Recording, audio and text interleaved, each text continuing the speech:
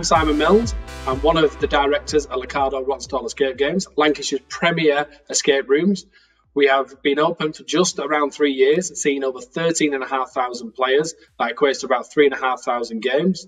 We have 4 games at the minute, and it's our mantra is everybody comes to have fun. I've always been involved with Business Lancashire and Boost. We've had the startup kind of procedure and program that we've been through, and it's through all my connections that I have there in which I find out about the peer network program.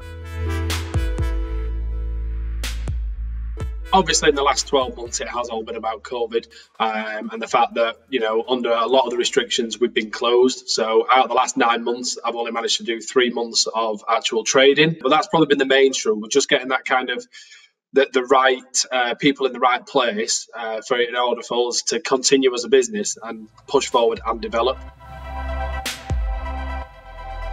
I'm now on with another project in which I possibly will be able to take the escape rooms to people. And now that makes a massive difference because it's a different business model. However, it's one that's sustainable.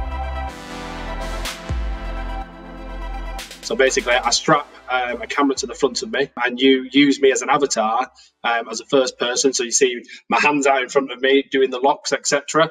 And you basically boss me around for an hour in order for you to complete the room as normal. That only came about because of the support that I had and the guidance of people from the peer network who basically pushed me along and said, Simon, you could do this. This is a great opportunity for you to still keep some revenue coming in, as well as offering the different experience for people.